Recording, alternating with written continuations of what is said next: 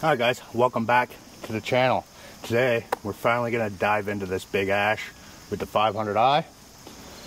Probably just get it cut and quartered today and go from there. But yeah, we're going to see how the 500i does on this really big piece of ash here. It's going to be awesome. So like I said, I'm going to get it cut into pieces. Looks like I can get 1, 2, 3 16-inch pieces, and then be able to noodle those down into quarters. And then I'm probably going to take you over to Sam's and show you his Woodyard. So stick with me and we'll get right to it. Alright guys, before we get started, I want to show you these boots that were sent to me by High C. I've been wearing them for a little bit now and they're actually pretty comfortable. They're pretty nice. They come in steel toe and a couple different colors. I'll give a link in the description and possibly have a discount code. So be on the lookout for that. If you're in for a new pair of boots, these, like I said, are very comfortable and they definitely do the job. Alright guys, as you can see, this is a fairly large ash tree here. Definitely gonna have to go from both sides. I already got it marked out pretty decent. As you see in a couple of my other videos, I always have trouble keeping a straight cut on these big ones because it's such a long stroke. So if you're off ½ inch over here or ¼ inch, you could be off 1 inch on the other side if you're not straight on. So I did my best here to put some guidelines in and see how we do. Hopefully I get some nice straight cuts. But like I said, this is definitely a fairly large ash. And so that's a 25-inch bar. So yeah, it's going to take a little bit of doing to get through this thing. And I can't roll this by myself. I'd roll it up to where it's a little shorter. You know what I mean? So, but we're going to deal with it the way it is and cut through it. So here we go. I already had the saw warming up. I made my cuts. So let's get into this thing.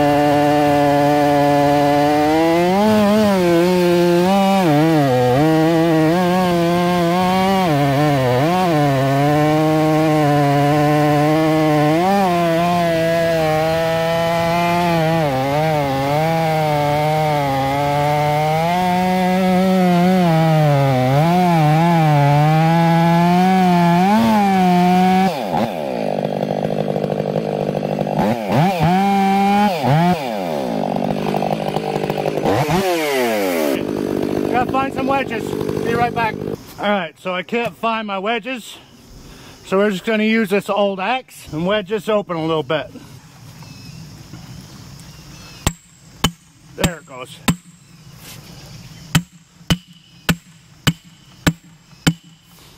There we go. Now we'll be able to cut all the way through.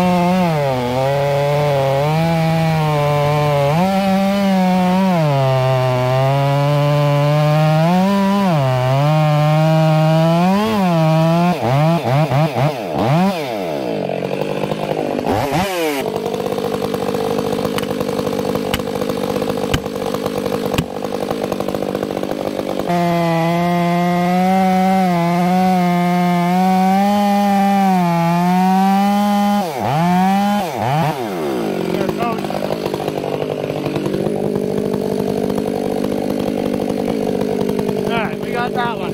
On to the next one.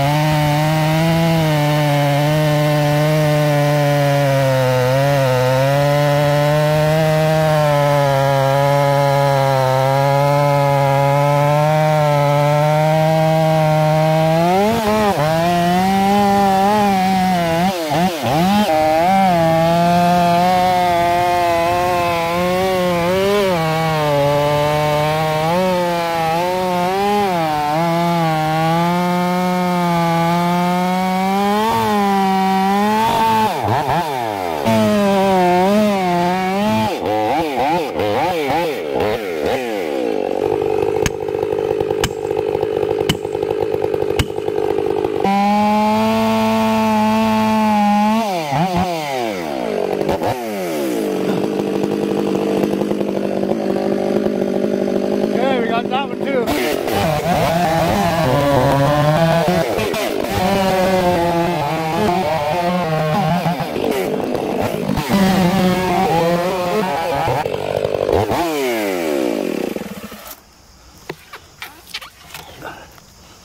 Alright. Roll some of these out the way so I can noodle them. And we'll be alright.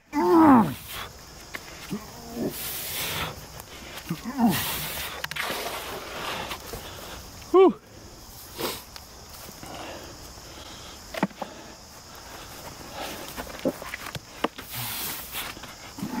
Oh, it's heavy.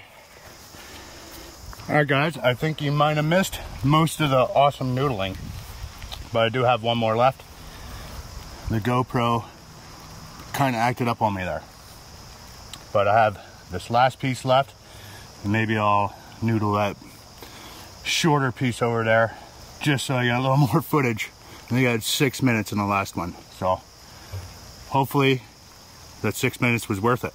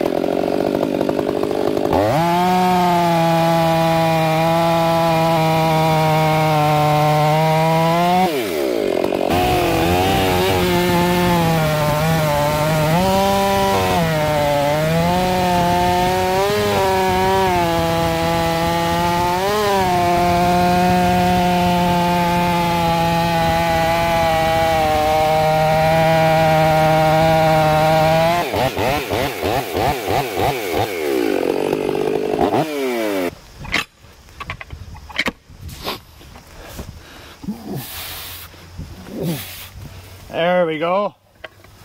Too easy.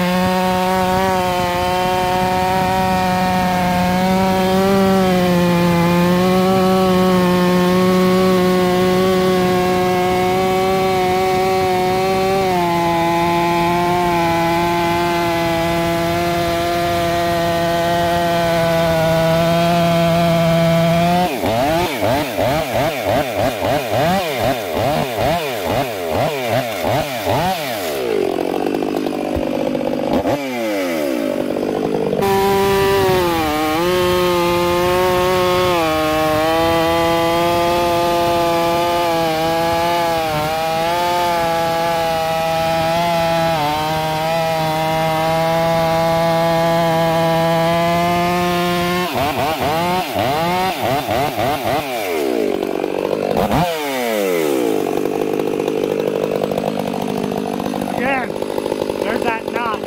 Really didn't want to noodle.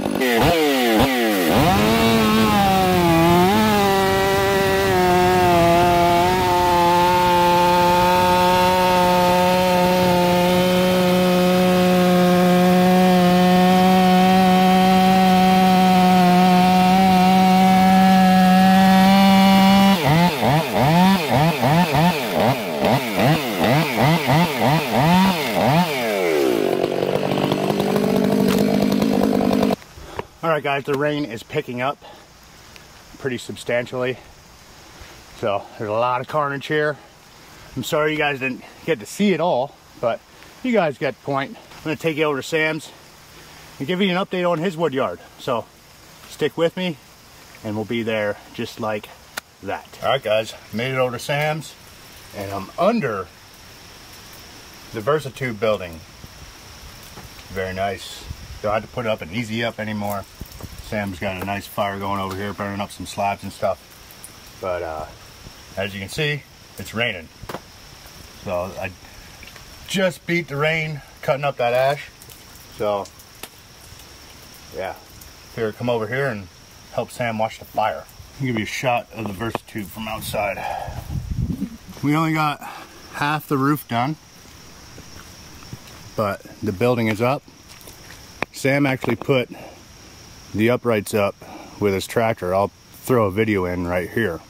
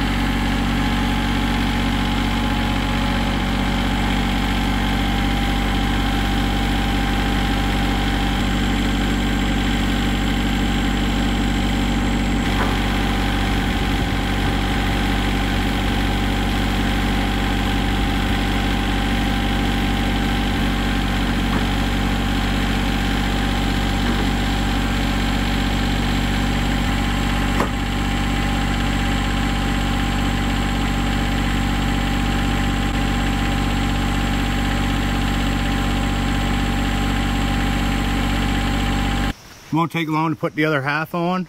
Then we need to put the end caps on and the ridge cap, and it'll pretty much be done. He wants to close in the sides with some lumber though. So we'll see how that goes. So putting up the building was pretty easy, I guess. There's a lot of screws though. So if you're planning on getting one of these buildings, be prepared to basically screw your life away. At least for a little bit. There's a couple thousand screws in this thing. So I'll give you a look around the yard. We got some weed problems. It's a common weed here in PA. For some reason they call it PA smart grass, but it's actually Japanese stilt grass. Yeah, Japanese stilt grass. Everybody meet the real back 40. Woo! AKA Sam Miller. Anybody that was upset about the real back 40 name It was just a dig on Dan, really. Shifty knows what it's about. Yeah. So don't be upset. We're just screwing around with Dan a little bit. And now I gotta wait 30 days to change my name. Yep. It's all fun, guys. It's all fun. To get the roof done, we probably have about another hour with 3 of us. With 2 of us, maybe an hour and a half, 2 hours. Depends on how many beers we drink. Yeah, depends on how many beers we have. So, but I mean, with 3 of us, we knocked out what, 7 or 8 pieces of roofing. In like 45 minutes. Yeah, in 45 minutes. So we have what, 10 to do yet, 10 or so? 10 or 11. So there's 10 more pieces to throw on the roof, and then obviously the ridge cap and the end caps, and this will be done except for the sides, but he can do the sides as he sees fit. So, all right, guys, like I said, these boots are working out pretty well. They're actually really comfortable, and they seem to be pretty water resistant walking through grass. Now, I don't know about stepping in puddles or whatever, but so far so good. If you guys want a pair, like I said, they come in steel toe, regular toe, or a different color. You have to check them out. I'll have a link in the description. So that's all I have for today, guys. So if you like this type of stuff, go ahead and hit that subscribe button, hit that like button, leave a comment down below, tell one of your friends. I'll see you guys in the next one.